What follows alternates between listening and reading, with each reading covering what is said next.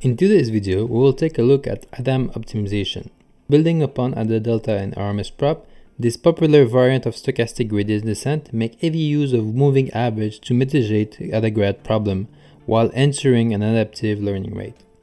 We'll first dive into the formula before taking a look at the Python implementation. So this is the formula. It's very similar to the past one we saw since it's a gradient optimization. Let's break it down very slowly. So the first parameter, theta at t plus 1 is the future value for the parameter. This is a vector, so it's what we're trying to calculate. Theta at t is the current value for the parameter. It's still a vector. And over here is the learning rate, and since it's an adaptive stochastic gradient descent technique, we should always set it to the same thing, which is 0.01. The goal is to adapt the learning rate using the two parameter that we will see in a few instants. Epsilon over here is there for numerical stability, so it's mainly there to avoid division by 0. So it's set to 10 exponent minus 8.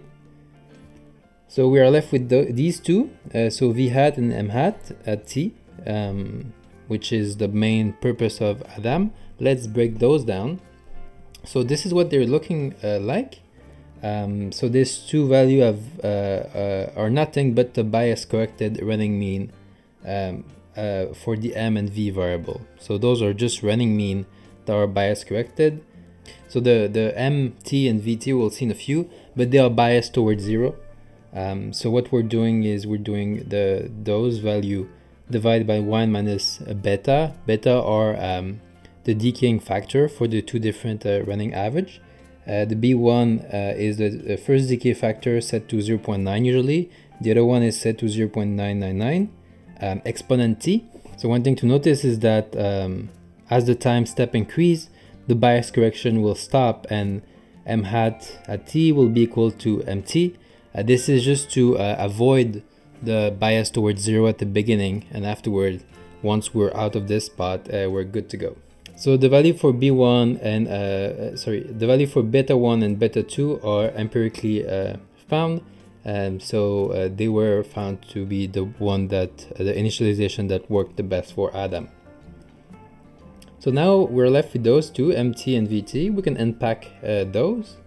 They are simply running mean. This is the standard like running mean construct that you will see. You see a decaying factor on the left plus 1 minus decaying factor on the right times something.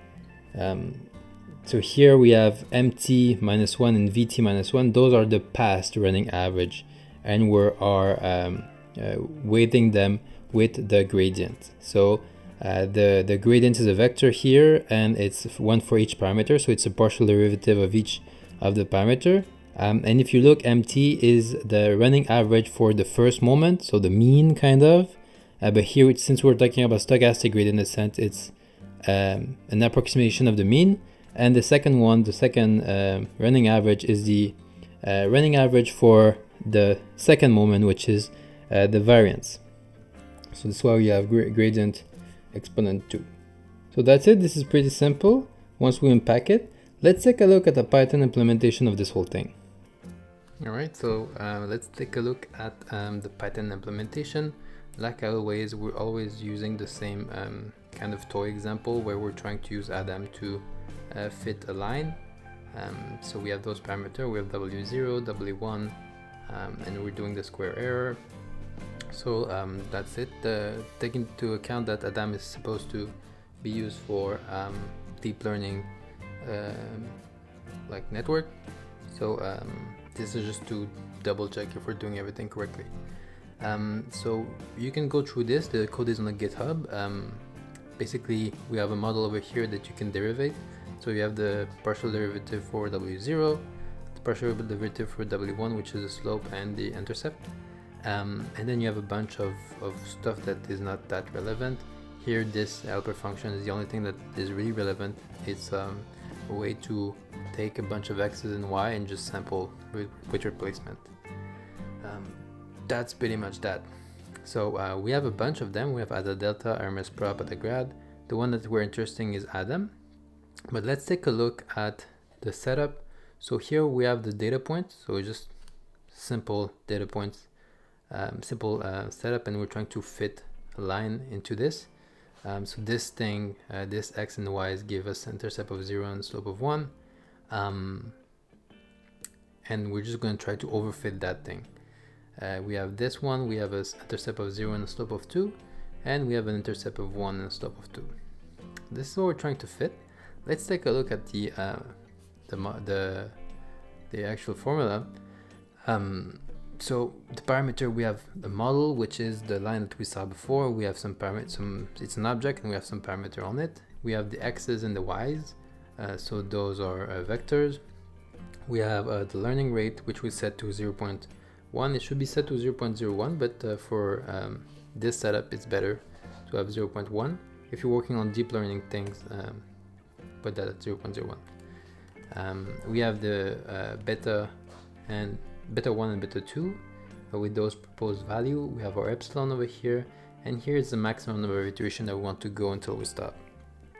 So we're going to overfit the data until we hit the maximum number of iteration.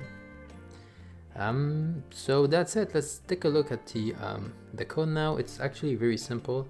There's three parts. There's the initialization, there's the iteration, there's two parts, initialization, iteration, and at the end over here our model is changed. So we're trying to change this model, so the W0 and this W1 inside this model, in order to make it fit the data. That's the idea. So if you look over here, we're keeping track of three things. Well, actually, yeah, three things. This is useless. The t over here is completely useless. Okay, so we keep track of three things. We keep track of the m parameter, the v parameter, and the gradient. If you look here, this is an array, another array. If this, we have two here because we have a line. If we had more parameter, that would be a bigger vector, and we will use a library like NumPy to manage this. But just to visualize what's happening, this is what it's happening. We have those things. So this is for W0 and this is for W1. Here we have the time step, but this is done. We can actually put the time step over here and change this to that. So we have less parameter. Good. So this is the iteration, and every iteration is the same. We're doing the same thing, right? So we calculate the gradient. So you take 1 point from the data set, and then you're gonna calculate the gradient for the W0 and the gradient for W1, and these happen to be the partial derivative of W0, the value with x and y, and the partial derivative of W1 with the x and the y that you choose. And then you have those gradients there. Once you have these, the next step in the formula is to update the m and v parameter, right? Here we're using a list comprehension because we're iterating through two things. We're iterating through the m and g. Remember, we have m and g in the formula. And let's say we have mi and gi, so m0, g0, m1, g1. What we're doing is that thing. We're doing the running mean. So the beta 1 times mi plus 1 minus beta 1 times gi. So this is the running mean of the first moment, and the second one is the same thing. It's the running mean of the second moment, and the only difference is that the gradient is exponent 2, right? So take a good look over here, but this could be a for loop, or we could have stretched it out to have hidden steps, but that's the idea. And after that, once this is done, you have the bias correction that's happening here. Actually, this part could be directly stapled over here. I wanted to separate it because the formula was in 3 steps, so that's just for convenience. And to separate it, we do whatever we got over here divided by 1 minus beta exponent t. That's the idea. And then over here, this is the update, and it's simple. This is the t plus 1, this is a t, and then we're doing the minus learning rate divided by the square root of vt plus epsilon times the the M parameter, right? So the running mean of the first moment, and V is the running mean of the second moment, which are bias corrected to not be biased towards 0. And we're doing this for W0 and W1. We could have done list comprehension, but here, because we have that construct over here, we can't really. We should put W as an array, and then we can. But that's the idea. So if we run that, let's not look at the other ones. Whoops.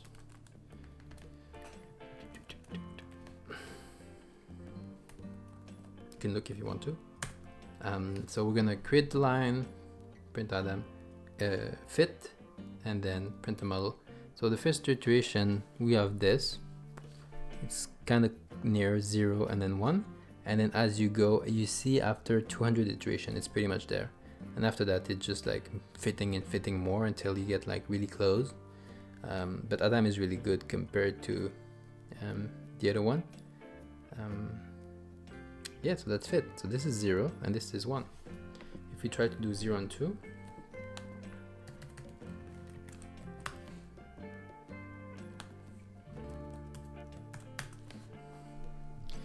zero and 2, good. So, and then one last one. So 1 and 2.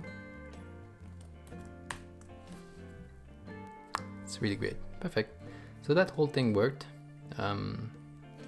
There's honestly nothing else to it. It's that simple. It's simple when you look also at the other ones. If you look at Adadelta and RMSProp, the structure of the thing, it's the same thing. They also are using running average to remediate from Adagrad problems. Let's take a look at them. So this is Adadelta, and it's kind of the same thing as the one before. See here we have a decay factor, and RMSProp also has a decay factor. That's the idea. Great, that's it. I hope you enjoyed today's video. If you have comment or question, please leave them in the comment section, and like always, have a great week.